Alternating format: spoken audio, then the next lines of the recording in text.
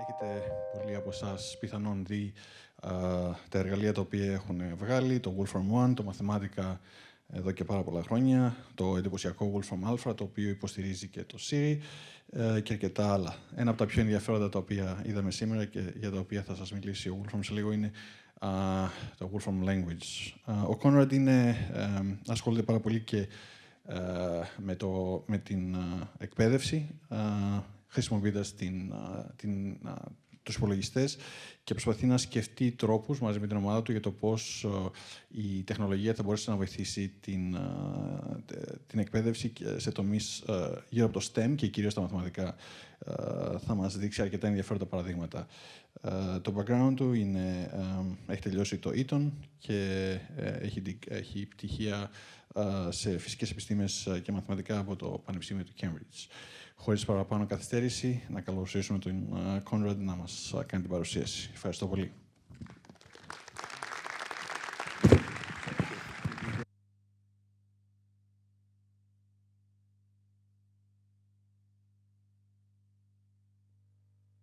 Thank you very much for the very kind introduction, and I will try to explain all the things about computation and about education in this talk as we go through.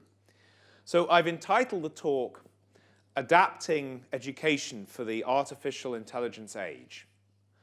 And I really want to talk about how the real world changed and what that means for our education as we go forward. We have a huge number of machines which are ever increasing in their abilities. And we have education that goes back to ancient Athenian times in many respects in every country. And the question is, how do we match these two together? And that's really what I want to spend most of the talk addressing. Well, I thought I'd start by explaining what I do during the day and then go on to this topic. So what we really do is to try and build the best technology for computing results. So we want to use computers to do as much as we can in the world to simulate things, to try to model things, to try and get better answers for questions that we have in the world. And that's kind of the central role that we see ourselves doing. Push the boundaries of computation. Push the envelope of computation into all areas, everywhere where computation can help you get decisions, get answers, try and optimize that at all levels.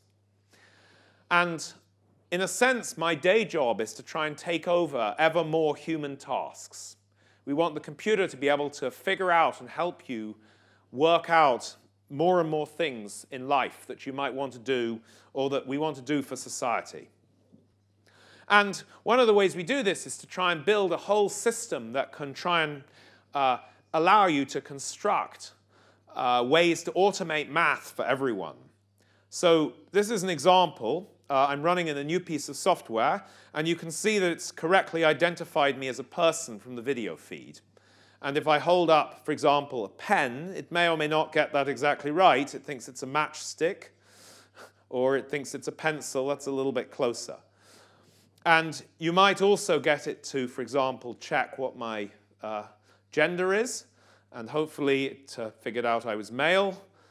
And it may be kind or unkind in terms of deciding my age. That's very unkind. I'm younger than that. So you can see that these things don't always work perfectly, but the idea is to achieve as good a thing as possible. So if I say happiness, I could even hopefully try and tweet that. And with any luck, our technology stack has managed, in fact, to tweet that to my Twitter stream. So one of the things we're trying to do in my day job is to try and make computers do as much as possible, build the ultimate technology stack to allow computation to be applied everywhere. So that's the day job, computation for everyone and smart automation to achieve that. So what I want to spend most of this talk talking about is my evening job, and that is the other way around. What do we do to fix up the human in order to make them work with the computer? And you may think this is paradoxical or contradictory. If I've spent all my day trying to make the computer cleverer, why am I now saying that maybe we need to do something with the human? Well, the thing is, as you make the computer cleverer, you want the human to step up to new ways to interact. You don't want the human just doing the same as the computer now does.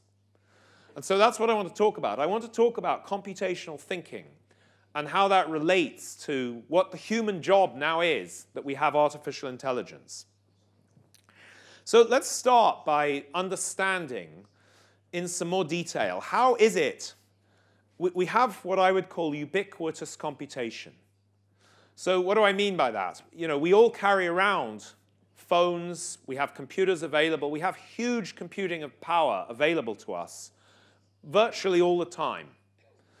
And so I call that ubiquitous computation. Now, what has that done to change the real world of STEM, of science, technology, engineering, and maths? What does that really do? How do we change things there? Well, one of the ways this changes is that maths, or computation, is now applied in almost every walk of life. So in the past, maths was applied to things like architecture. It was applied in accountancy. It was applied in physics. An early success was figuring out how the planets went around the sun. But it wasn't really applied in places like prototyping complex models or linguistically interpreting humans or medical imaging, trying to interpret images we have of people, or in trading, finance, or in archaeology.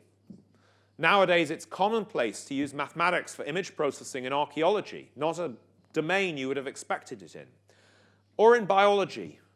And these are all very new areas of the last few decades that mathematics has been applied to. And they're only possible because we have mechanized computing.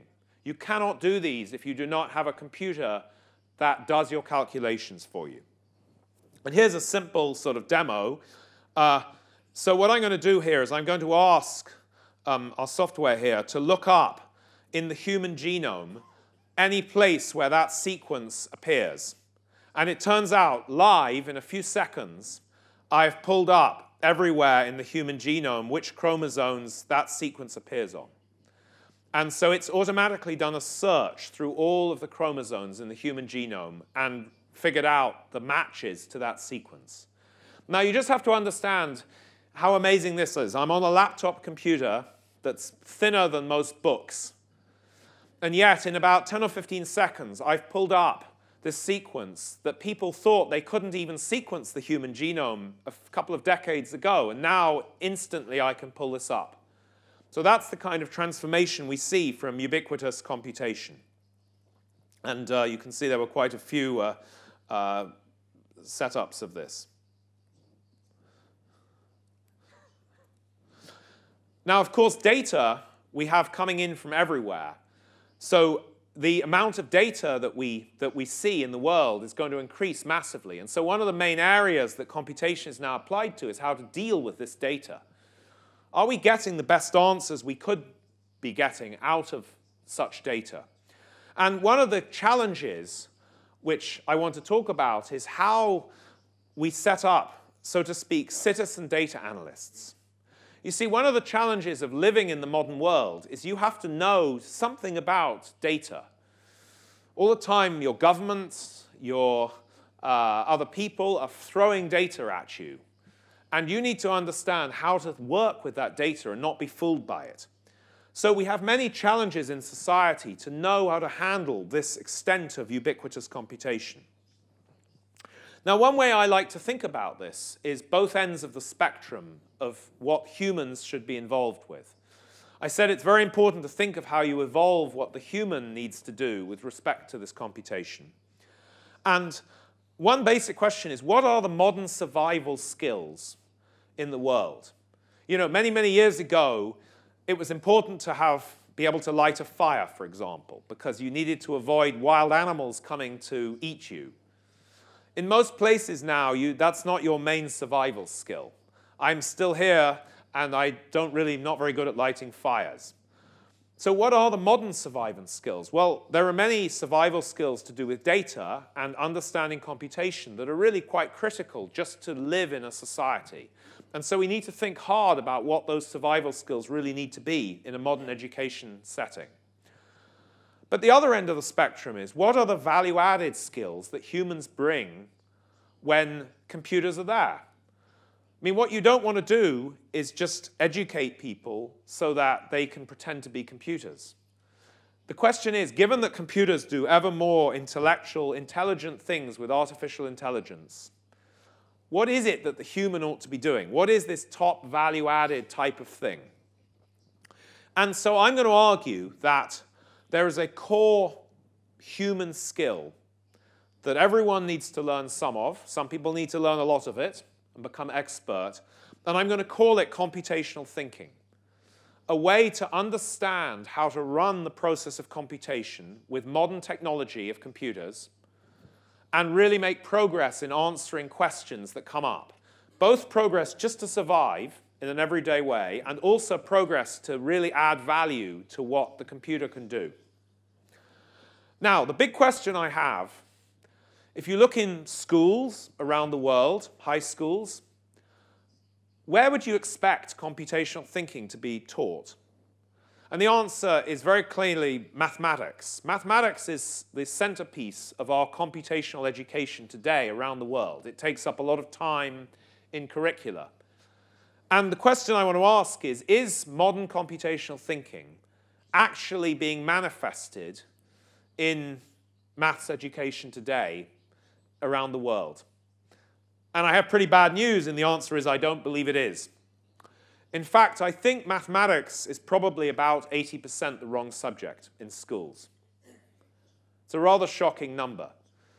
So around the world, we have perhaps people learning mathematics for a minimum of 10 years of their life, many hours per week.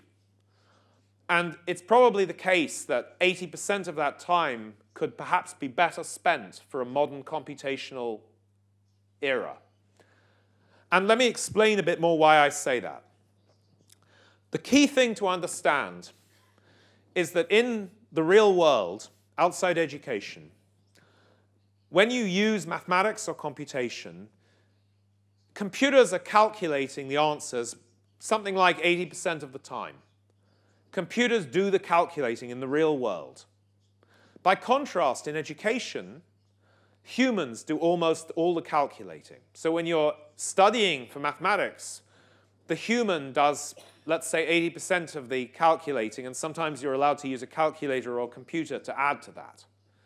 So these are basically completely different subjects, and they become more different over time as the computer is able to do more and more things. So on the one hand, you have humans doing 80% of the calculating in schools, and on the other hand, you have computers doing 80% of the calculating in real life, and the two do not match. And that's the central problem with today's maths education. Well, let's zoom out a little bit and ask a question. Why exactly does everyone learn maths? Right? Virtually every country in the world thinks that you should learn maths, as I said, for 10 years of your life. Why is this? I mean, there are very few subjects that people think you should learn like that. I mean, history is a subject that's common in virtually every country. Your own language is a subject that people think you should learn. But there are many subjects people think you should only learn for a year or two, or maybe it's optional. Music, for example. So why is maths in this category? And are there good reasons why it should be? Well, I think there are three good reasons. First reason is because it has been the major empowerment of economic growth and technical jobs for the last maybe 4 or 5 decades at least. Mathematics has really pushed the top end of the value-added jobs, and modern mathematics can do that more. The second reason is for what I would call everyday living. Just to survive, as I mentioned, those basic skills, you need some basis of maths. And the third reason is what you might call logical mind training, being able to think about problems, even if you're not actually using mathematics for those problems explicitly. Being able to think and reason. Can you look through what people are saying and understand that and believe that you can have some logic to that thought. And of course, there's a very ancient tradition of logical thought. And of course, that's ancient Greece introduced much different types of logical thought. And in a sense, we now have computational thinking is one major strand of that sort of thinking. And being able to do that is important, both for everything from your livelihood to democracy, which also nowadays depend on things like understanding data, not to be fooled. And one of the things we have to understand, as I said, is whether everyone should learn this subject. And you need to ask questions. Is it reasonable for everyone in the world to learn ancient Greek, for example? Now, in Greece, I think you do learn some ancient Greek, though there has been some discussion at the moment about whether you really ought to be learning ancient Greek or not. And I'm sure there's good value. And I enjoyed, in England, in fact, learning ancient Greek. And it's great for people to try many different subjects to see what they individually find interesting. But you then have to ask, should everyone around the world learn ancient Greek for 10 years of their life? And I think the answer is it's hard to justify that. Well, I would argue the same for today's mathematics. But I think there is a mathematics that is very well worth learning, and that's this computational mathematics. So let me explain a little bit about the difference I see between mathematics today in education and the mathematics I think we need. So here's the problem. What is mathematics? What's the process by which you do mathematics or learn mathematics? And I think mathematics is a 4-step problem-solving process. And the steps are roughly this. You start by defining a question. So for example, if I say, a typical question might be, if we seal this room and turn off the ventilation, and I talk for much too long, how long could we survive in this room for? That might be a question you might want a computational answer to. Say that again? Eternity calls you. Eternity calls me. Well, hopefully not. The next step you might do is to translate that question. The great power of computation is you translate that to an abstract form. So you could discuss this in English or in Greek, but it won't get you as precise an answer, probably, as if you translate it to abstract mathematics. Why is that? Because mathematics, by abstracting ideas into a common way of representing them, many, many different types of observations into that common structure, you can use hundreds of years of being able to compute answers from that abstract start. And so this magic step of 3, where you compute the answer from the question, you start with an abstract question, and you then compute an answer. And this is the sort of magic that mathematics achieves. And then you get a result, x equals 3. And you then say, can I interpret that? Maybe it's 3 hours, and probably rather longer than that, actually. And you see whether that result seems rational for the question that you asked. So this is the process that you are going through when you use mathematics or when you do computation. And the problem in education right now is we're spending almost all our time trying to do step 3 by hand. So we're doing virtually none of these other steps. Our students are not really learning how to define the question or translate or interpret the results. They're just learning how to calculate things by hand. But what we ought to be doing is using the computers primarily for calculating, for step 3, and using the humans to do much more of step 1, 2, and 4 with harder problems, more realistic problems. That's the central issue that we need to address. And as I say, maths is a problem-solving process. So you define the question, you translate, you compute, you interpret, and you sometimes do this many times until you reach success, hopefully at the end of it, and get an answer that you think is really good for what you want. Now, one of the things that comes up is, in schools, you often do very simple problems because they're the only problems that you can calculate. So this is a problem that most people probably solve at school, although they do it by hand. But you see, when you have a computer, you may have the same concepts, the concept of using an equation, in this case, or simultaneous equations, but you could just make them calculating a bit harder. So in that case, I've calculated it by making the cubic equation. And here's the really sad thing. What I did there is something that most students, after 10 years of learning mathematics at school, cannot do. And yet I did it in a few seconds on my computer. And it actually gets even worse than that, because if I talk to my phone, solve x cubed plus 2 equals 2y, and y minus x equals 5. If my phone is happy, okay, so it's got many answers, but if I just show you on the screen, you can see roughly there. Our Wolfram alpha here has generated this answer in a few seconds.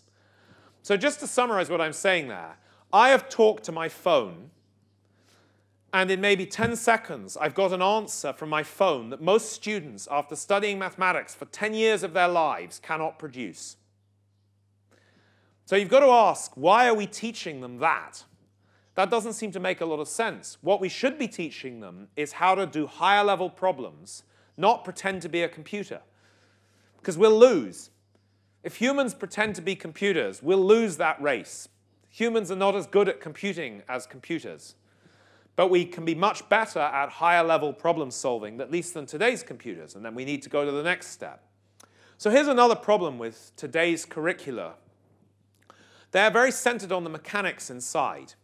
So these are examples of the sorts of things that you probably have when you learned mathematics. You know, similar triangles, inverting matrices, the chain rule, solving simultaneous equations like I just did. But actually, really we should have mathematics that's centered on problems that you want to solve. You know, a problem that every 7-year-old has. What's the perfect password for my login? I don't want my friends to break into my computer or to my phone. What should I set as my password so they don't break into it? It's a standard thing, a problem that teenagers have. Am I normal? What does normal mean? Is there a mathematical way to think about normal? Is it my height, or is it my shoe length, or is it something else? How do I design controls for a game? Am I cheating? Can you tell whether somebody else is cheating? And there are also other questions that may seem more esoteric. What's a beautiful shape? Well, you know, it's clear that the architects of the Parthenon thought about this problem. Whether you think they explicitly thought about the golden ratio or not, and the golden spiral, that's open to question. But there clearly was some mathematical intuition about what was a beautiful shape versus what wasn't. So there are many of these much fuzzier questions in real life that you want to use mathematics for, and you can only do that for many of these when you really use modern computation. And that's what makes using it so exciting. The thing most governments misunderstand about mathematics education, if you remove the computer from mathematics education, you will remove almost all the context. So what do I mean by that? You know, mathematicians often don't like me saying this, but before modern computing, mathematics was only used for a small number of things. And it was very successful for those. It was very successful, as I said, for bits of physics and accounting. But it wasn't successful in many areas of life that we see it in today. And the only reason that those areas of life now use mathematics is because computers mechanized calculating. If you remove that mechanization from education, you will remove the context. So there are no real biology, computational biology questions without a computer that you can actually do. You can't do data science. You can't do image processing. Those are modern uses of mathematics when you have mechanized computing. And so one problem that occurs in education is people try and make pretend word problems that try and simulate what you'd actually do in real life, but they're not really they're rather fake. And the students and the teachers and everybody understand these are not real problems. And so then a lot of the students switch off, and they think these are not very interesting things. If you have a computer, you can do much more real problems. Another problem if you remove the computer is you end up with a different tool set. You know, it's like if you're doing DIY, fixing your house, right? If you tell people you are not allowed anything with a motor, you're only allowed to use a screwdriver and a hammer. Those are the only tools you're allowed. You're not allowed to use an electric drill or an electric screwdriver or a measurer or anything. It means that people get a very different set of experiences as to what they can achieve. And they don't necessarily apply the right tools for the job. One of the problems is in the modern world, not so much that the tools are not available. We all have computers available much of the time. The problem is, which tool do you use for the job? It's a very hard intellectual problem. Do I use machine learning? Do I use algorithmic approach? Do I use numerics? Do I use symbolics? Do I use pattern matching? What is the approach I use? And you need to gain experience. Students need to gain experience of the different tools and when they apply in different problems. And another way to think about this, if you're an economist, is to think about the cost-benefit analysis. And if you think about the 4 steps I explained, step 3, when you do computation, used to be very expensive. You had to have humans doing all of step 3. So we focused all our energy on doing step 3 by hand and learning it. Now, step 3 is very cheap. Computers are very powerful, and they do lots of computation. It's very cheap to do step 3. So we need to focus our energies on how we set up the problems and how we define them and interpret them. So it's important to think about where the tool sets are that we need. So here's a typical example we tried in a classroom. Can I spot a cheat? And so in this example, what we did is we gave half the students a coin to toss in reality and note down whether it was heads or tails. And we gave the other half of the students, we told them to type this directly into the computer and just cheat, like I'm doing now. Not actually do the experiment, but just try and cheat like this. The question is, can the computer tell, if you type in the real results and you type in the fake results, can you tell who's cheated? And the answer usually is yes. So in this example, I got the computer to analyze what I typed in, and I only passed 1 of the 5 tests. You see, we did a bit of data science on what I typed in, and by being a bit smart with the data science, we figured out that probably I was cheating. So the students are amazed by this. They said, how did my teacher know that I cheated? And the answer is data science. And so we then get the students to try and analyze ways that they might think about how you would, what was different about the results that they typed in and what was different about the real experiment. By the way, I'm just going to cheat. I'm going to do a different sort of cheating. I'm going to get the computer to pretend I actually tossed the coin by generating random numbers. So it's a sort of semi-cheat. And I'm going to do this, let's say, 200 times. I'm going to paste in the results. Whoops, what have I done here? I think I want to do... I've done the wrong. That's why the thing I want to do integer. I've typed in the wrong number. Let me do this later. I think I've typed in the wrong expression. It's late in the evening and I can't remember what the right thing is to do here. But oh, I know what I want. I want random integer. Here we go. That's what I was looking for. So let me do this 200 times. And so then I didn't get heads and tails. I got a list of zeros and ones. But I think the thing should be able to interpret this as heads and tails.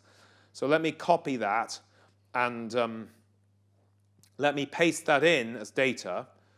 And so this is what the computer is generating. You'll see, because it has a good random number generator, it's in fact passed, in this case, all of the tests. So I sort of semi-cheated. I pretended I'd done the experiment, but I was a bit more sophisticated about it. So this is all to do with patterns in data and the fact that when you type them in yourself, you tend to you overcorrect, and you tend to type too many, too even, and it doesn't pass the test. So this is a little bit like how banks detect credit card fraud. It's the beginning of the data science you do for that. And so you see this is a real problem. You can do it with a computer. It's a real messy problem, the kind of thing that you really use mathematics for in the real world. So one of the things we've been doing is to try and build these into an approach to be able to learn mathematics from problems. And this is I thought I would show you a simple example of our computer-based maths project. And this is like an electronic book where you are learning different things about modeling and how things work in different ways. And a typical example in here is you'd have a model. And here's a model. This particular module is about how fast could I cycle round a cycle race, like the Tour de France in France, that is a common cycle race. And this is a model for cycling and how much power you need as a cyclist. And you see, one of the things we want students to be able to do is to assess models and see whether they think that they make sense. But then later on in this module, we get them to program modules to simulate them themselves and to use their own image processing to work out whether how they will do if they're cycling, whether you lean over more, you have less wind resistance, and so forth. So we want to actually have real messy problems with the real tough equations of air resistance and fluid dynamics. But you can do all of that if you allow the computer to do the calculating. Now, I wanted to just make very clear in what I'm talking about two major effects of artificial intelligence. And people in education sometimes confuse two different uses of the computer in the classroom. And I wanted to be very clear about what these different uses are. So what I've been talking about all the way through this is changing the subject that you need to learn. Because, as I explained, the subject is different because computers are used in the outside world in order to do that subject. And they've made a massive difference to the subject of computation and maths. But there is another way that computers can help. And that is in how you learn whichever subject you're learning. Computers can potentially act as the teacher or help the teacher to teach you in different ways, the pedagogical approach. And that could be true in history or in mathematics or in science or even in ancient Greek. But when you often talk to people in education, they think that the two are the same thing, and they are not. They're very different. So AI really has two things it's doing. It's driving the need for change because it's changed the real world fundamentally. And it's also providing the tools to allow you to pedagogically approach that new world, or indeed even old subjects, in a different way. But just to stick on pedagogy for a moment,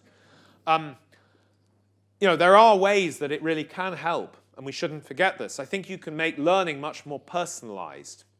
So at the moment, we have typically teachers teaching classes, and we have lots of people in the class, and they have to do more or less the same thing. There are opportunities in the future to be able to have the teacher focus more on individual work while the computer does more general instruction, and for the computer to personalize what it delivers. Assessments can also be more helpful. The content can be much richer. Our Wolfram Alpha allows you to pull in real data as you're doing a problem. So that means you can actually think about today's problem rather than data from the past. And being able to adapt to the student.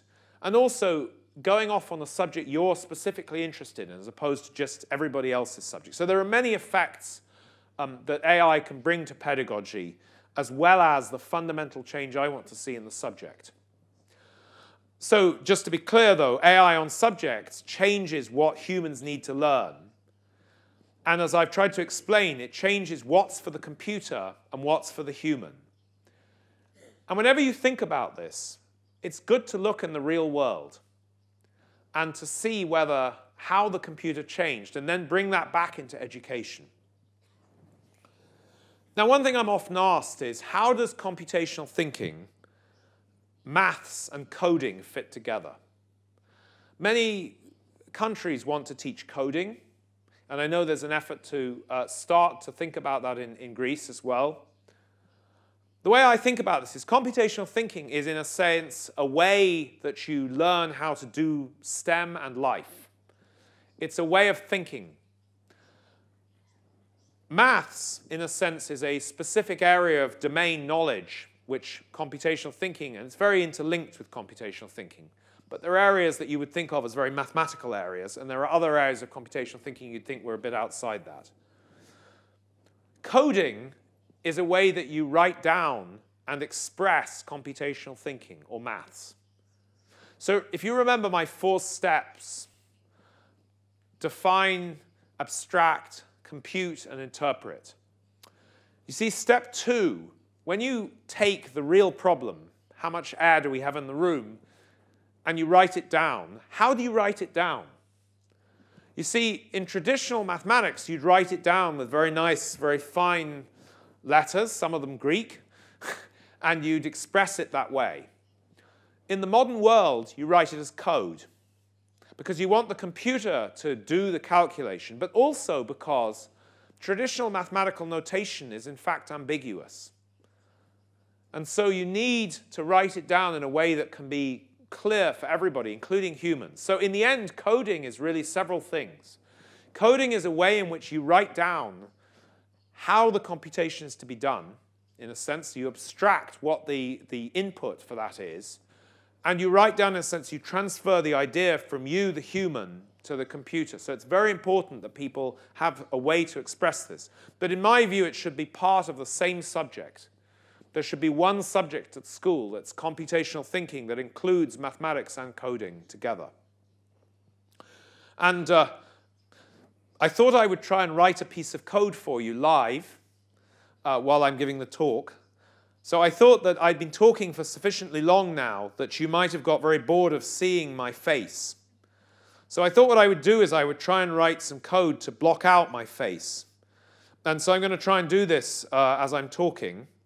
And so what I'm going to do is I'm going to show me, the dynamic image of me, and I'm going to try and do that, and I want to apply to that a rectangle on top of me, and I want to do it on top of my face. So I want it to find my face, and I want it to then put in the rectangle on top of me, and hopefully, there we go, I have now successfully blocked out my face, so at least for a few seconds you do not have to look at me, at least on the screen. So it's very interesting. This is my way of expressing what idea I had about computation that I wanted to do. And you can see that I've managed to do that in a very small amount of code, and I've managed to do it live while we're actually looking at this, this notebook that I have here. Now, by the way, that's an example of our Wolfram language that was mentioned in the introduction kindly. And the idea, in the sense of Wolfram language, is to make a very succinct code that, in a sense, allows you to express things very, very quickly, and assuming this sort of algorithms are built in. And now, of course, code in a traditional way is slightly different from another thing we do, which is linguistics. And a typical thing you might do with linguistics is to ask something like, let's say, sheep in Greece versus, let's say, people or population, let's say, of London. And you see, this is a sort of sloppy query where you might try and understand the difference. And in fact, it's quite closely matched. You can see that the population of sheep in Greece is reasonably closely aligned with the population of people in London, which is perhaps telling one something about the population of London, maybe, or maybe not.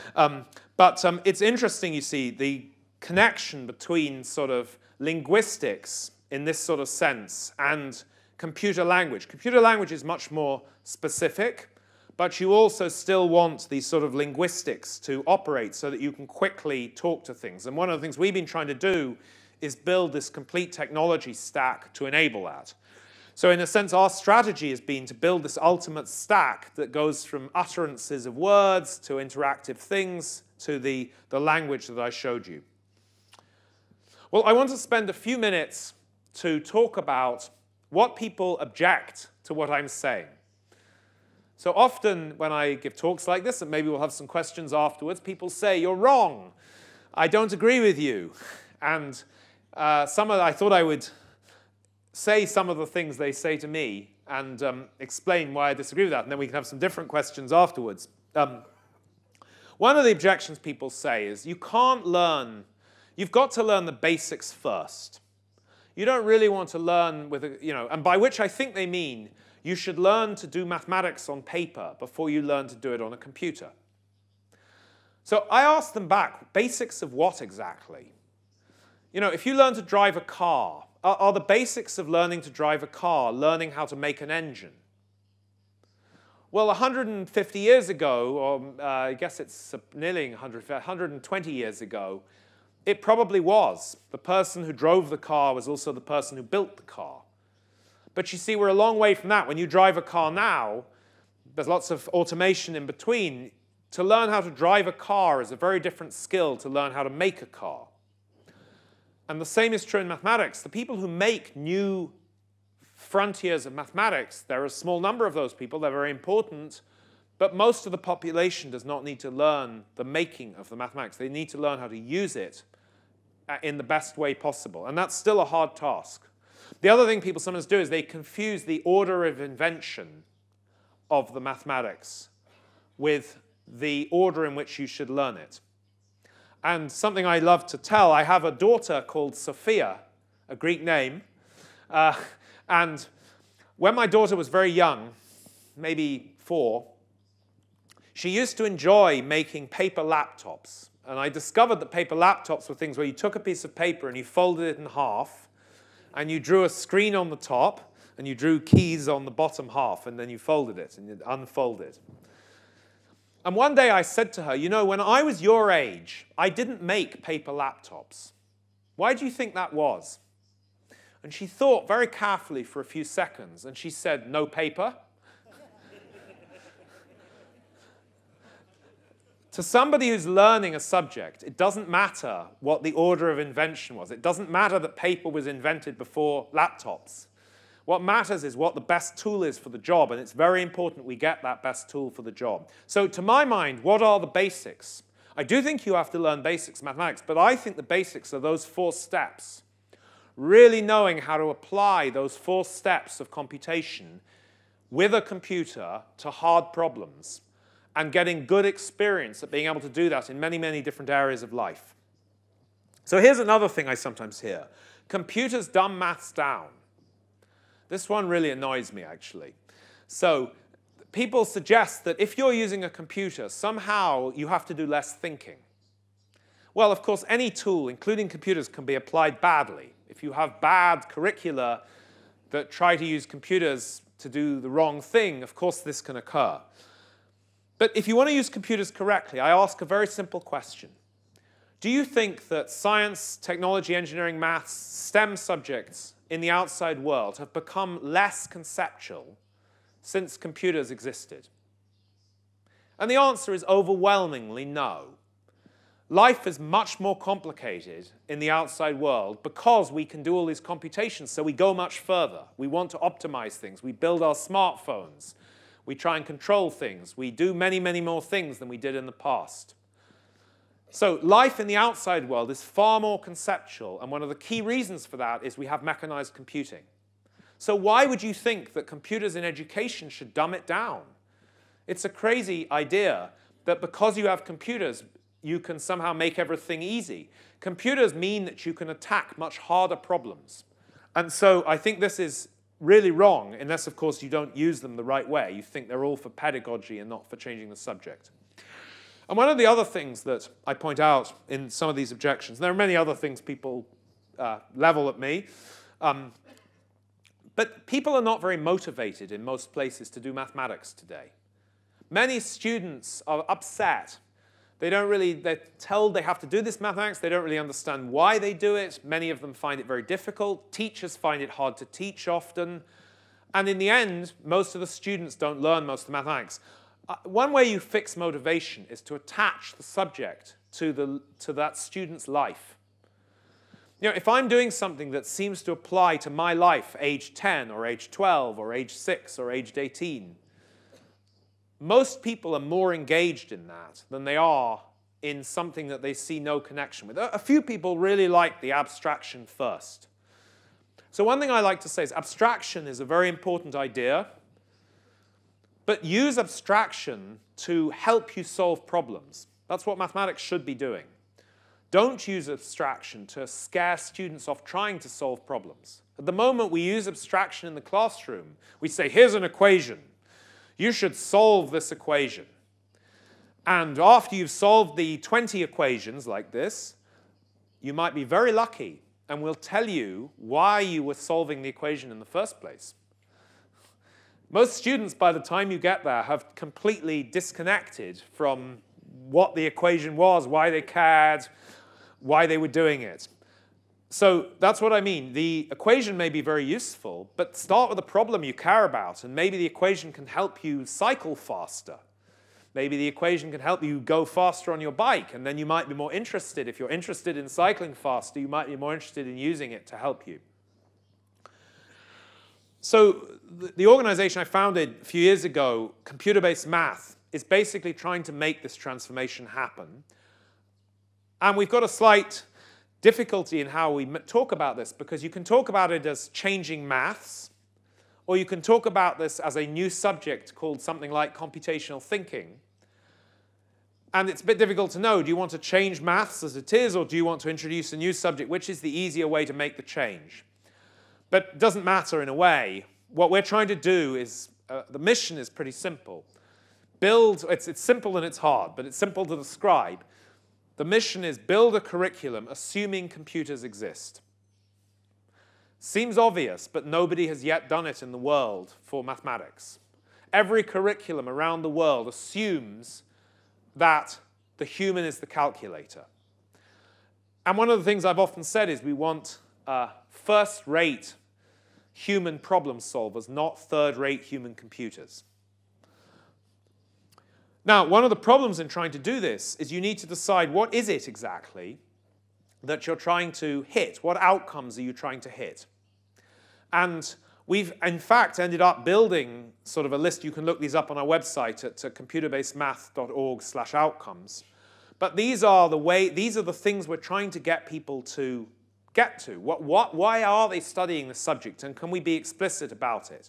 You know, confidence to tackle new problems. A very important aspect of applying maths. So we want people to be able to apply maths in the real world, and that involves writing and deciding on new outcomes, because most of today's curricula don't have a broad enough set of outcomes to match what we need.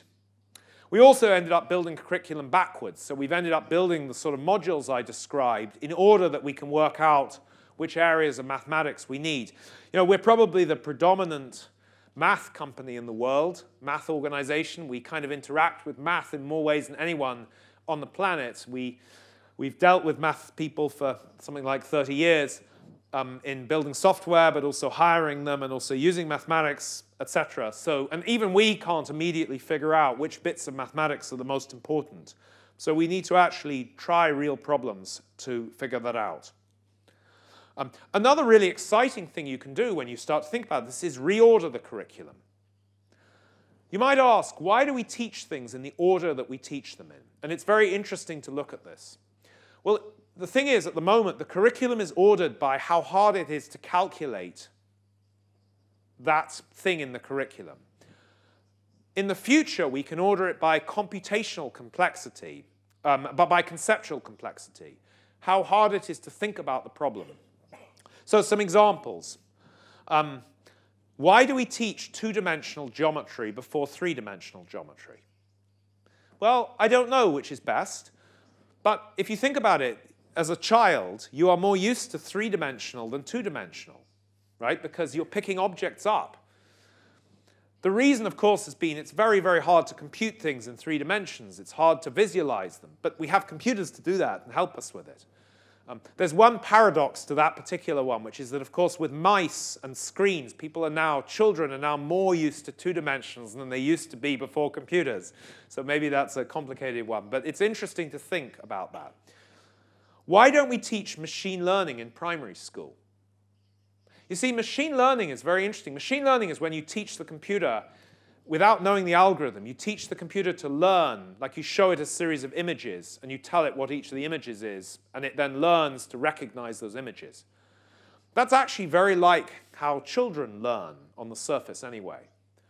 It's actually very easy for a child to understand what machine learning, how to use machine learning. They don't understand what's happening on the inside, but nor do I, much of the time. They can use it. So machine learning is something that comes very naturally, very early. There's no reason to leave that late. It's computationally complex, but it's conceptually quite simple in its use. Calculus. Most people in most jurisdictions learn calculus very late, like when they're 16 years old or older, often. Maybe you start a bit earlier. Why? Well, one of the things I like to show is it's actually, this is something I did for my daughter many years ago when she was very young. I said, so I'm going to make more and more sides on this polygon. What happens when you have a really, really, really large number of sides? Right? Well, this is a small introduction to the idea of infinitely small sides, and you can start to work out things about areas and so forth. Again, the concept of making things smaller, smaller, smaller, pushing to the extreme, is a young age thing that we can do much earlier. If you think about physics, why aren't we thinking more about thermodynamics earlier on? The idea that when you change the temperature, things vibrate harder and the pressure goes up. Or when you make the container smaller, that somehow things get more pressured in there. These are ideas that you can see in a simulation rather early. They seem quite natural ideas, and it's good to get people those sorts of experiences. And let's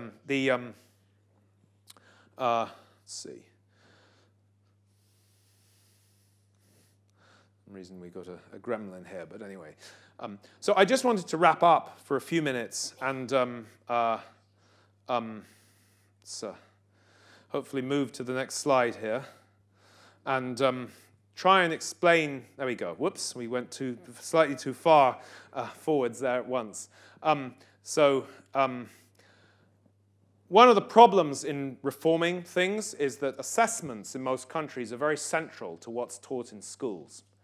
And so one has to think about how to deal with the assessments and how to deal with ways to help assessments work. And we have some ideas about how to do that, to help those sorts of reforms happen. I suppose my big message, really, if you summarize what I've been saying, is this, that we have a choice now in this area of life. We have huge automation that's come to intelligence, in a sense. In the past, we had eras of industrial change. We had agricultural change. We had the industrial revolutions. Now we've got a revolution in a sense of how we use computation, and this is hugely significant. And we know this, and of course we call this artificial intelligence. The question is what you do with this.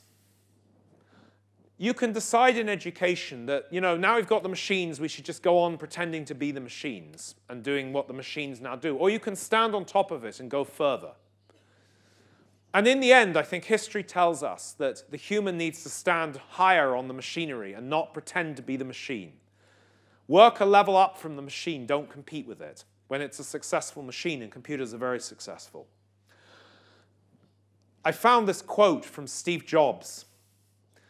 Steve Jobs was very influential on our company because, amongst other things, he came up with the name Mathematica for our software, and he was at our release event 30 years ago in 1988 when we first released Mathematica.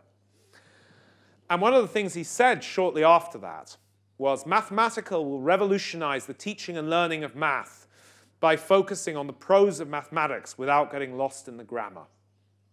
A very Jobsian kind of quote. Now, why have I highlighted will? I've put will in red because he made one mistake in this quote. He should have said should. We're still waiting. Mathematica and other technologies did revolutionize the outside world, but they're yet to revolutionize school education. And so in a sense, that's what I was very pleased to find this quote. It was long after I started working on computer-based maths, but it was interesting to see that Jobs was already thinking about that then. And one of the things I think everybody who is in control of these things should be asking is, are we prepared? Is your country or other countries prepared for, in a sense, the computational knowledge economy in which we go a step up from knowledge to this modern sort of automated knowledge and the things that humans can do? Many countries, it's still early days. Greece might be able to leapfrog other countries in doing this, even countries that seem like they're very high in PISA, for example. Some of those countries think they have it all figured out, and actually they haven't. They're playing on the wrong playing field. So I think there are real opportunities here, and I hope that's something that can get started sometime in Greece. So join our journey, Fix Education for the AI Age, and yes, I look forward to your questions. Thank you very much indeed.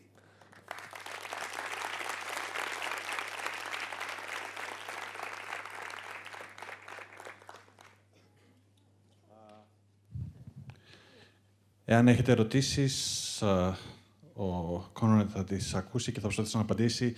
Παρακαλώ να είναι σύντομες και κατά προτιμήση στα αγγλικά.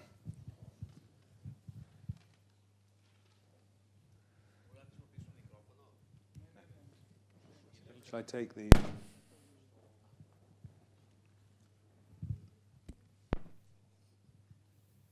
Shall I get an earpiece for me? Your translator.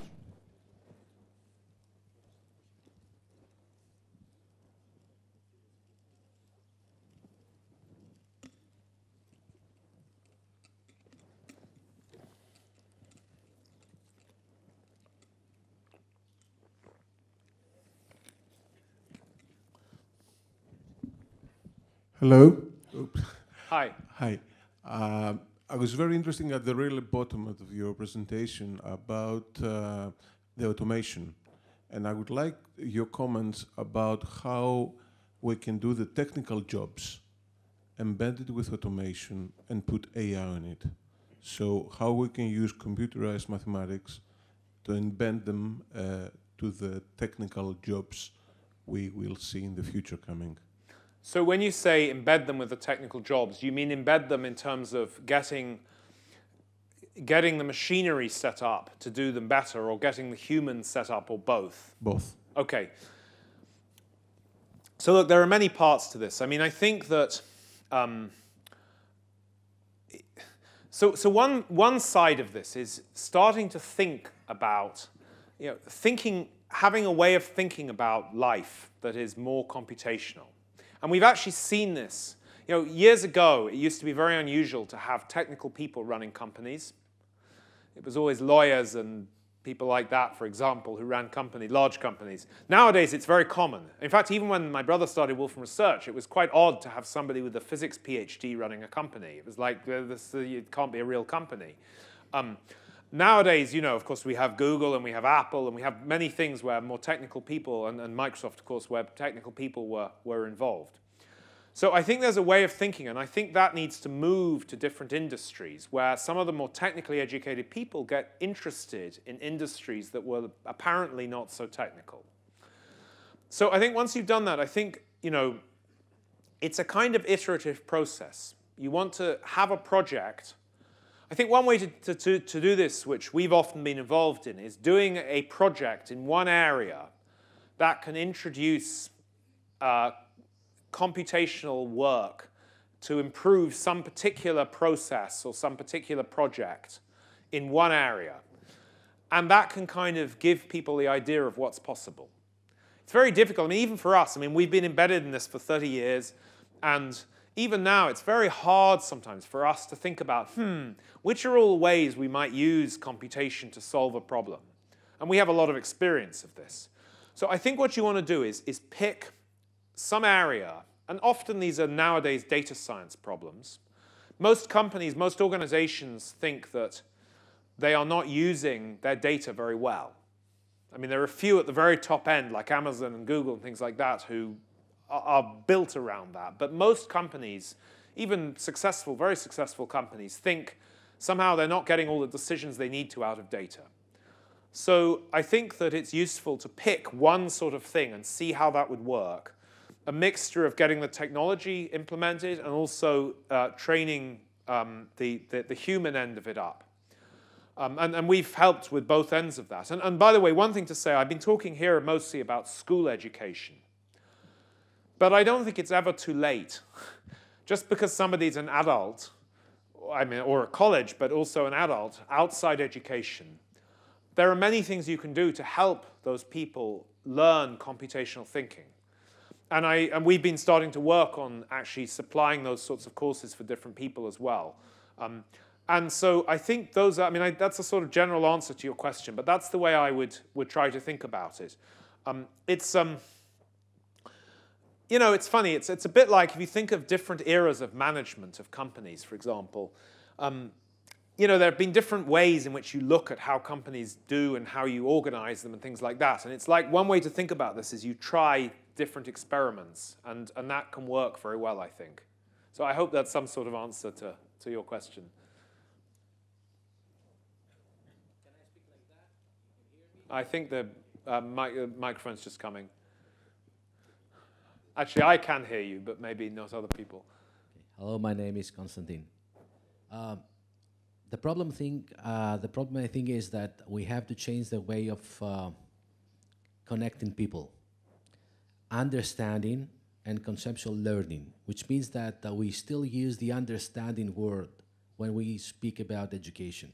Understanding is a very heavy thing to do now, as you said, because you have to understand everything since the beginning of the knowledge. So now we have to do more conceptual thinking, to move on, to understand how things conceptually work. And I think if you want to have a new girl or something, or if you want to have a new building or a new company, the problem is exactly the same. You have to do the assessment of things. Yes. And we never learn this in the school, so we have to move on in a way like that. How to interpret the same way the life is working, and to stop dividing things.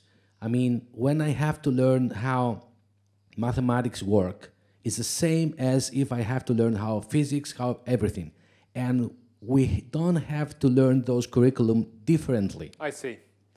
How about that? So what you're saying is don't divide all these subjects into very separate subjects, but try to, in a sense, have more horizontal things that you want to have happen across those subjects. I agree with that. I mean, in fact, I mean, there are some countries that have been trying to do that. Finland, notably, has been trying to kind of get away from subject boundaries and to try and have projects that go across subjects. I mean, one of the challenges is, well, there are a few challenges here. One of them is, as I alluded to, the outcomes. I mean, so you look around the world, and I have not looked at the ones for Greece, for example, but if you look around the world at the outcomes people expect, let's say from mathematics, and you know, separately from physics and separately for history, what is it that we want people to learn from doing these subjects?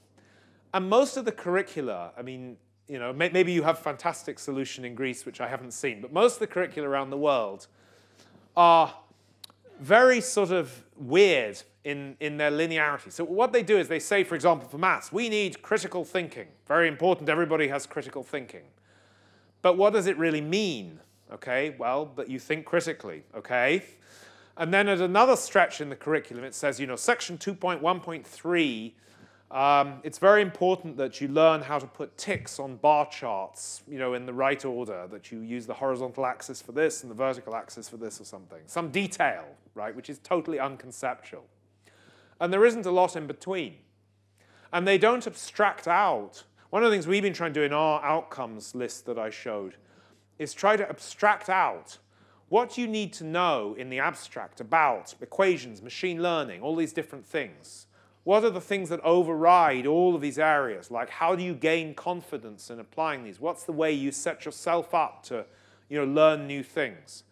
And these, as you say, are very general things that really largely apply to many things, many different walks of life. And I agree with you that, so I think some of the problem is with the outcomes lists that people are writing.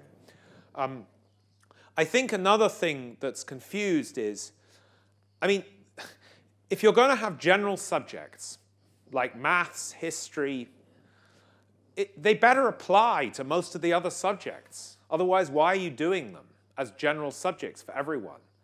And as you point out, you should be using computational thinking and maths in your history lessons. You should be using them in your language lessons to analyze the books you're reading. You should be doing lots of different things with that way of thinking. And that doesn't happen at all at the moment. At the moment, you learn maths, and separately you go learn history, but you don't apply the maths to the history.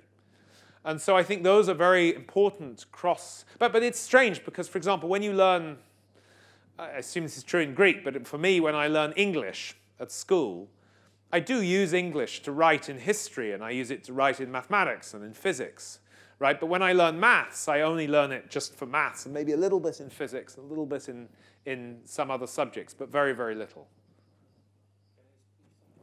Do you want to have a...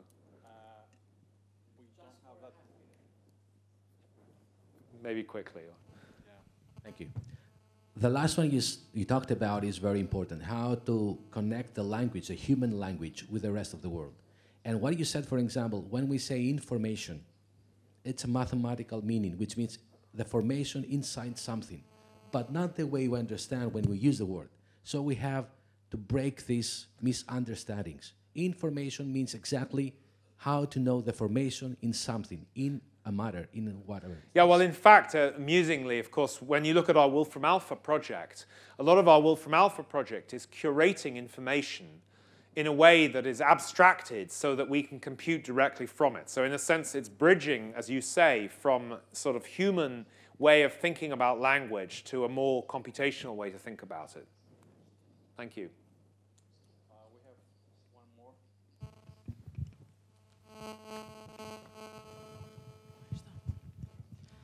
Hi, my name's Lucinda, and I come from an early years background, which means I work with children ages 2 to 6. Okay. I'm very, very interested in what you're talking about, but I would like your opinion on what kind of impact you think this would have on our curriculum, like for this age group.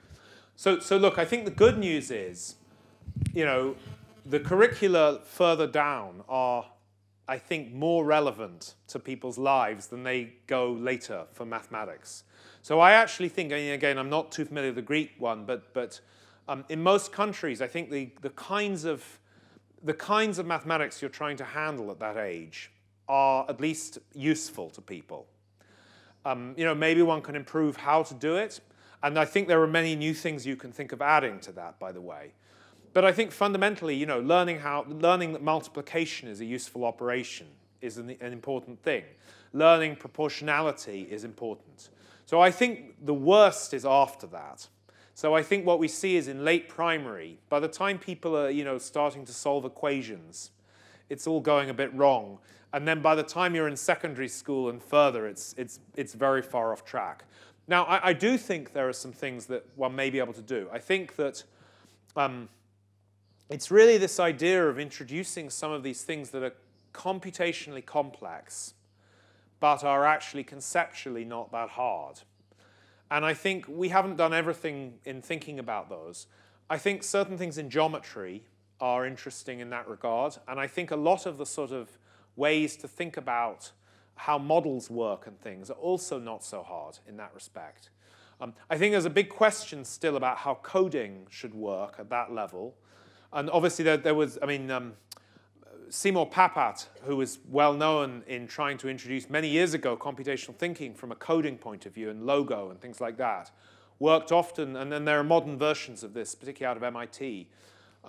I think I'm not sure we've quite got coding education right for people who don't intrinsically find it interesting.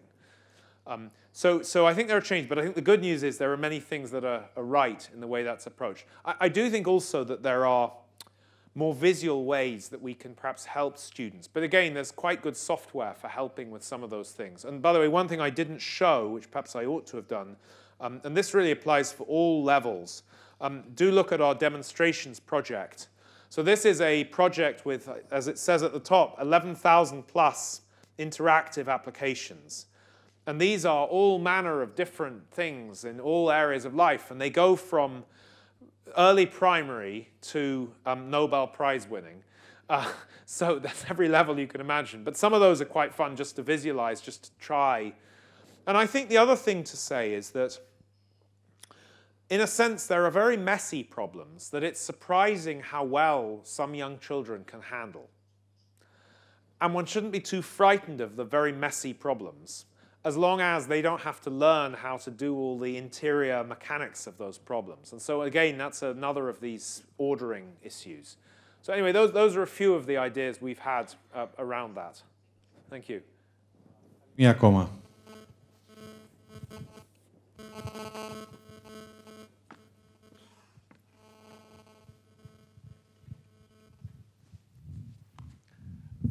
Mr. Wolfram, I'm a science teacher in secondary education, and I want to know whether you have a platform that would assist teachers to develop, say, a personal, how do we say, Courseware application, yes, okay. Or Sure. a video or... Well, I mean, in fact, our mathematical with the power, of course, of your engine. Sure.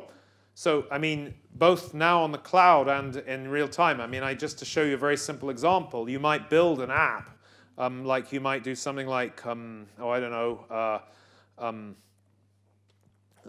this was one let's say, I don't know, interactive sine x plus sine ax, for example, and this will start to build me a little application which shows beats. So as I pull the slider, you should find that it's showing the different sort of ways of doing it. It's probably picked a range and things that I wouldn't necessarily have picked, but now I've written some code. So yes is the answer. We very much have, in our notebook interface here in the platform, this is very much something that should allow you to build, hopefully, relatively easily, this sort of thing. So, for example, I don't know, if I do something like this, I'm just changing the ranges here, except I'm not, because I pressed the wrong thing here. Yeah, so this is a simulation.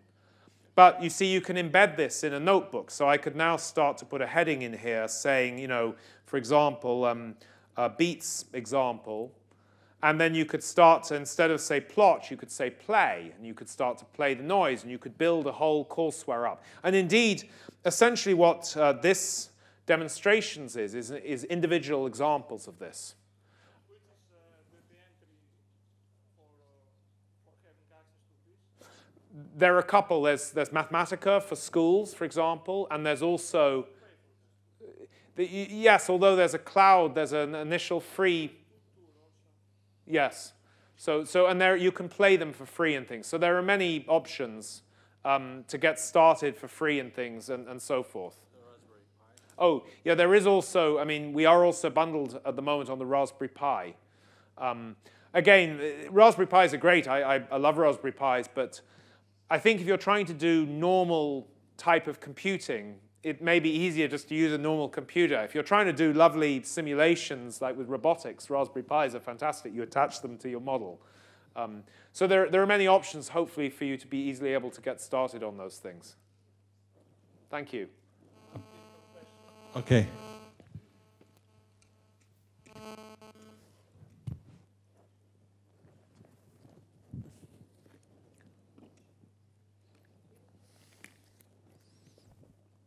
You hear me? Yes. This is Dr. Konstantinou Likourinos. I'm a mathematician, logician, noetic science engineer, variabilities engineer actually, and I do psychiatry as well. I quite a good mixture. I combine the picture with an MBA, and now I'm working as a consultant, employing artificial intelligence in a wide spectrum of applications in marketing. And my company is about the next 16 years to invest $55 billion in creating bonders. That is, in Greek, desmothetes. Bonders are the system that connects us to reality. And the question is very simple. since reality, in order to be computed, it requires computers that have the ability to be at the decaplex level. Now we're working on the hexaplex level currently. And reality works at the decaplex level. How can we provide for a framework of thinking and strategies so that reality can be phased away from bias? Can be phased away from bias. From bias. Exactly. I don't quite understand that question. So how can you phase it away from bias? You mean how can reality not be bias? I can assure you that our ability to understand reality, as reality is very complex and amounts for many computations which are very advanced. Yeah, but your reality may be different to my reality. I don't know which is bias or not bias. I mean, maybe my reality is bias and yours is not bias. So I don't completely... so, I mean, one of your questions may be, how do we... I mean, what are the strategies to be viable? So maybe a quick... we can't go into every detail of this, but I think that... I mean, there are many pieces to this, right? So there's what you mean by reality and the level of simulation or whether it is actually real, and to what extent are you prepared to see that? I mean, to what extent can you kind of computationally reduce that reality to something that's a good simulation? And to what extent do you have to actually go through every step to compute it? I think in terms of, I mean, are you talking about a reality where basically humans and AIs are the same thing, or what? How are you thinking about that reality? How to safeguard that artificial intelligence won't be biased and will be close to reality. I see. How to safeguard safeguard reality. I see. Don't you forget that we have a president in the United States, POTUS Trump.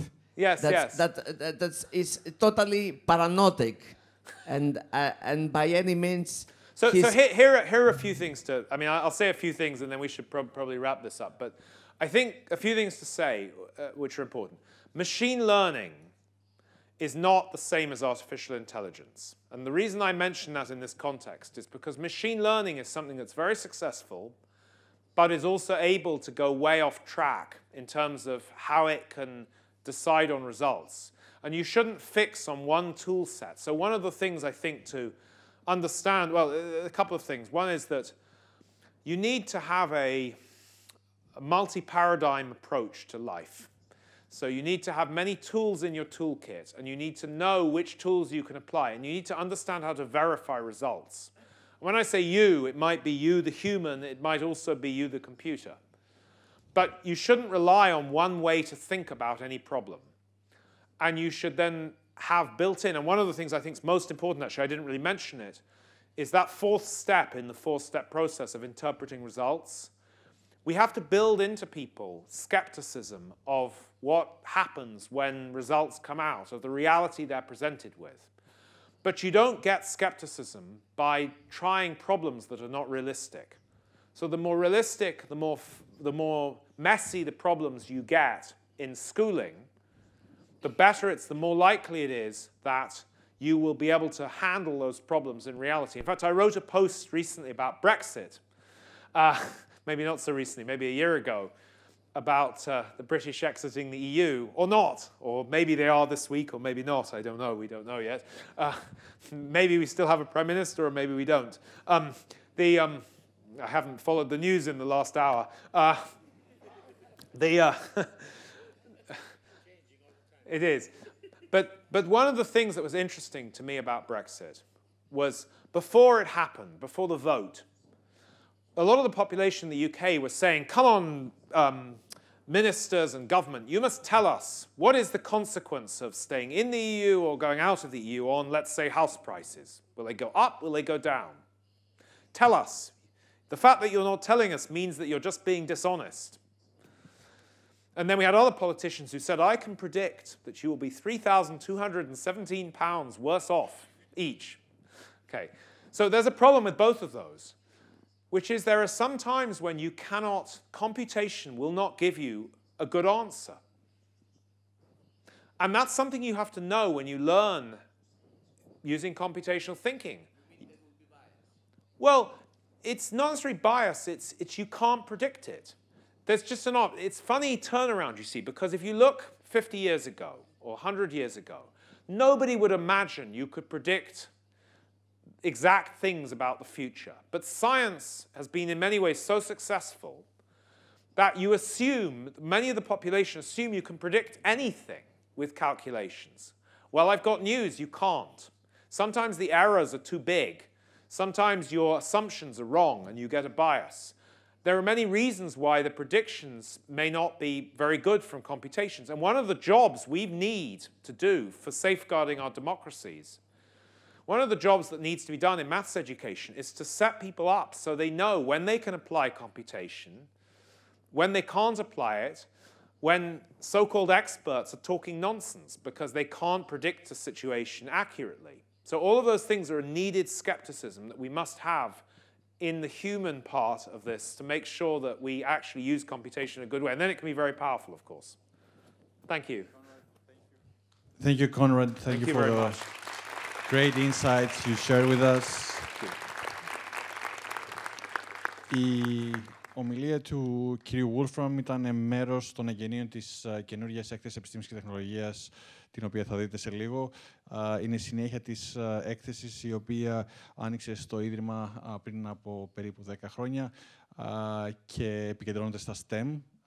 Οπότε πολλά από τα πράγματα τα οποία ακούσατε πριν από λίγο είναι σχετικά με το αντικείμενο. Είναι μεγάλη χαρά αυτή η εβδομάδα που θα έχουμε ευκαιρία να σας τη δείξουμε. Την ετοιμάζουμε εδώ και πάρα πολύ καιρό και νομίζω ότι είναι μεγάλη χαρά της κυρίας Λίρατζη, της υπεύθυνης της καινούργιας διαδραστικής έκθεσης επιστήμης και τεχνολογίας, να σας εξηγήσει μερικά πράγματα πριν μπείτε μέσα να τη δείτε στη συνέχεια. Ευχαριστώ.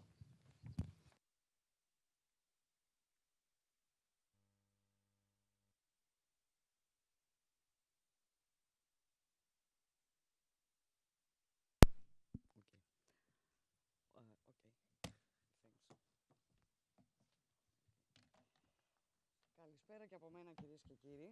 Να ευχαριστήσω και εγώ τον Conrad από πλευράς μου για την πολύ ενδιαφέρουσα ομιλία του και από ό,τι κατάλαβα υπάρχει μια κοινή βάση.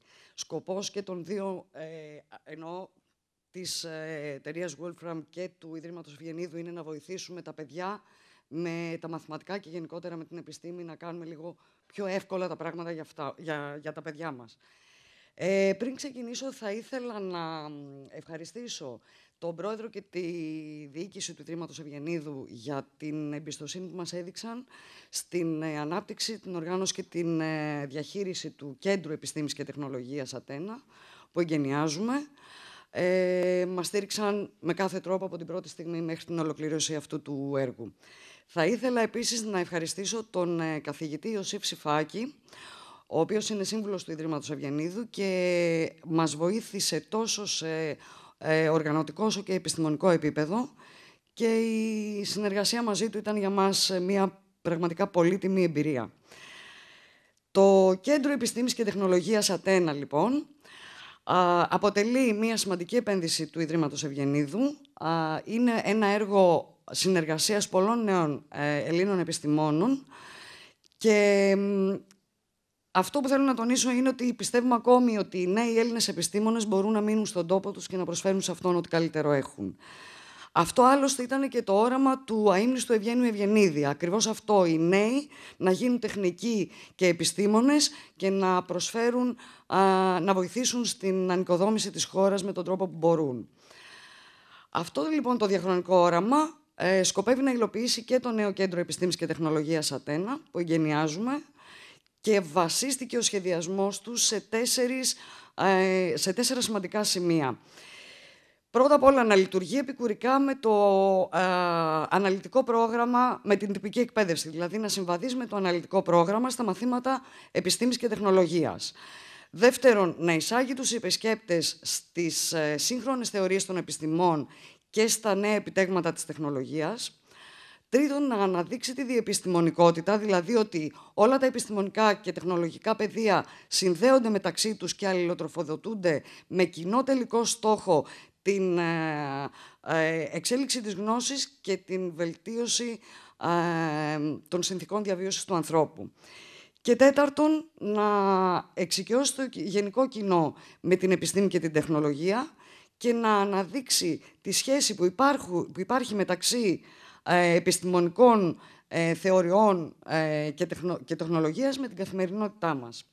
Δεν θα σας κουράσω με πολλά λόγια για το Κέντρο Επιστήμης και Τεχνολογίας, γιατί πιστεύω ότι η περιήγηση στους χώρους θα σας πει πολύ περισσότερα, οπότε καλύτερα να μην σας κουράσω εγώ με αυτά. Θέλω μόνο να πω ότι εκτείνεται σε 1.200 τετραγωνικά μέτρα και αποτελείται από 3 βασικούς χώρους. Ο πρώτος χώρος είναι η έκθεση επιστήμης και τεχνολογίας. Πρόκειται για 2 ορόφους με 54 διαδραστικά εκθέματα που καλύπτουν 6 βασικούς τομείς.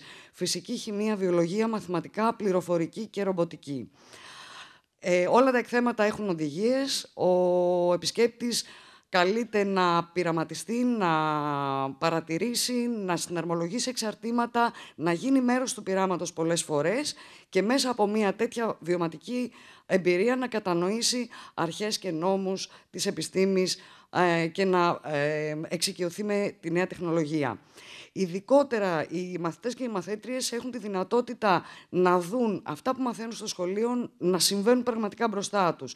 Οι τρομακτικές εξισώσεις από θεωρητικές και αφηρημένες έννοιες γίνονται μια πολύ διασκεδαστική εμπειρία. Ένα σημαντικό πράγμα που θέλω να πω εδώ για τα εκθέματα είναι ότι πολλά από αυτά βασίστηκαν σε πρωτότυπες ιδέες της επιστημονικής μας ομάδας και κατασκευάστηκαν αποκλειστικά και μόνο για το Κέντρο Επιστήμης και Τεχνολογίας του Ιδρύματος Ευγενίδου. Και το περιεχόμενο των εκθεμάτων, όλων των εκθεμάτων, έχει αναπτυχθεί επίσης αποκλειστικά από την επιστημονική μας ομάδα. Έχει τη δυνατότητα να ανανεώνεται με στόχο να είναι πάντα επίκαιρο και να παρακολουθεί τις εξελίξεις στα αντίστοιχα πεδία. Ο δεύτερος χώρος είναι ένα αμφιθέατρο, το οποίο είναι πλήρως εξοπλισμένο και κατάλληλα διαμορφωμένο για τη διεξαγωγή ζωντανών πειραμάτων, διαλέξεων, παρουσιάσεων σε θέματα επιστήμης και τεχνολογίας. Χρησιμοποιούνται απλά καθημερινά υλικά, αλλά και εξειδικευμένα επιστημονικά όργανα και με αυτόν τον τρόπο γίνονται κατανοητά οι νόμοι και οι αρχές που παρουσιάζουμε, εξοικειώνεται ο κόσμος με τη νέα τεχνολογία και αποκτά μια ολοκληρωμένη άποψη για όλο αυτό. Ειδικά για τις σχολικές ομάδες, οι επιδείξεις πειραμάτων είναι επικεντρωμένες στη σχολική ύλη και προσαρμόζονται ανάλογα με την τάξη που θα παρακολουθήσει τη συγκεκριμένη επίδειξη πειραμάτων. Ο τρίτος χώρος είναι ένα εργαστήριο, πλήρως εξοπλισμένο για εργαστήρια πληροφορικής, ηλεκτρονικής και ρομποτικής. Η δομή των εργαστηρίων βασίζεται στη φιλοσοφία STEM.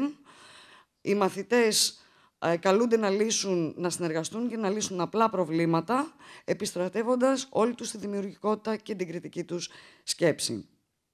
Θέλω να πω ότι οι 2 αυτοί χώροι, το αμφιθέατρο και το εργαστήριο και οι δραστηριότητες που γίνονται εκεί, έγιναν με σκοπό να συμπληρώσουν τα εκθέματα, ειδικότερα σε τομείς όπου είναι δύσκολο να δημιουργηθούν αντίστοιχα εκθέματα, όπως είναι για παράδειγμα η χημεία ή η ρομποτική. Έχουν επίσης το πλεονέκτημα ότι στα μεν πειράματα προσεγγίζουμε την επιστήμη και την τεχνολογία μέσω της ζωντανής παρουσίασης, που πάντα έχει πλεονεκτεί σε σχέση με κάτι πιο στατικό, και στην περίπτωση των εργαστηρίων το πλεονέκτημα είναι η ενεργό συμμετοχή και η συνεργασία μεταξύ των μαθητών που απαιτείται στην εκπαίδευση STEM. Οι δραστηριότητες που κάνουμε φέτος έχουν σχεδιαστεί για την τρέχουσα χρονιά. Για το μέλλον σχεδιάζονται πολύ περισσότερα. Ενδεικτικά θέλω να αναφέρω ότι σχεδιάζονται ήδη εκθέματα και δραστηριότητες πολύ περισσότερα σε νέες τεχνολογίες, παρουσιάσεις σε περιοχές εκτός Αττικής, γιατί δεν είναι μόνο η Αττική που έχει μαθητές που θέλουμε να βοηθήσουμε, είναι και όλη η Ελλάδα. Και καλοκαιρινά εκπαιδευτικά διήμερα τους μήνες που τα παιδιά δεν έχουν σχολείο. Αυτό για μας είναι δέσμευση και υπόσχεση στα παιδιά όλης της Ελλάδας και όχι μόνο της Αττικής. Γι' αυτά έχουμε δημιουργήσει το Κέντρο Επιστήμης και Τεχνολογίας Ατένα και αυτά θα είναι οι αυστηρότεροι κριτές μας. Κλείνοντας, δεν θα σας κρατήσω άλλο, θέλω να ευχαριστήσω θερμά όλους τους ανθρώπους που συνέβαλαν και θα συνεχίσουν να συμβάλλουν για το αποτέλεσμα που το Ίδρυμα Ευγενίδου παραδίδει στο κοινό. Πρώτα απ' όλα θέλω να ευχαριστήσω τον αρχιτέκτονα μηχανικό κύριο Χαράλα Μπολαζάκη, ο οποίος ανέλαβε τον σχεδιασμό των χώρων, τον σχεδιασμό των επίπλων και τη διάταξη των επίπλων, με στόχο την καλύτερη δυνατή εκμετάλλευση των χώρων, σε συνδυασμό με το άψογο αισθητικό αποτέλεσμα και εξασφαλίζοντας βέβαια και την προσβασιμότητα σε άτομα με κινητικά προβλήματα. Πραγματικά τον ευχαριστούμε θερμά για την άψογη συνεργασία που είχαμε μαζί του. Θέλω να ευχαριστήσω τη γερμανική εταιρεία Hüttinger που ανέλαβε την κατασκευή και την εγκατάσταση των εκθεμάτων.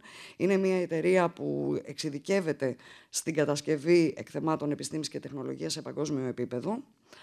Να ευχαριστήσω τους συναδέλφους από τις ομάδες των εκδόσεων, της βιβλιοθήκης, της διαχείρισης επισκέψεων, της επικοινωνίας, του γραφείου τύπου, τους τεχνικούς, αλλά και όλους τους συναδέλφους στο Ίδρυμα Ευγενίδου και τους εξωτερικούς συνεργάτες, που ο καθένας από αυτούς συνέβαλε άμεσα και αποτελεσματικά για να ολοκληρωθεί αυτό το έργο. Κυρίως και πάνω απ' όλα θα ήθελα να ευχαριστήσω την ομάδα του Κέντρου Επιστήμης και Τεχνολογίας. Απαρτίζεται από νέους επιστήμονες, διδάκτορες, κατόχους μεταπτυχιακού και πτυχιούχους, φυσικούς, χημικούς, βιολόγους, μαθηματικούς και μηχανικούς. Όλα τα παιδιά από την πρώτη στιγμή μέχρι την ολοκλήρωση έχουν δουλέψει πολύ σκληρά, με πολύ αγάπη και πολύ ενθουσιασμό και πραγματικά είμαι περήφανη για αυτούς και για το έργο τους και για την ποιότητά τους ως άτομα. Σας ευχαριστώ πάρα πολύ. Νομίζω ότι πολλά λόγια είπαμε και καλό είναι να κάνουμε μία βόλτα τώρα στο Κέντρο Επιστήμης και Τεχνολογίας, να μας πείτε την άποψή σας, να το δείτε από κοντά και να περάσετε όμορφα. Ευχαριστώ πολύ. Να σας ενημερώσουμε ότι η έξοδος είναι μόνο από επάνω.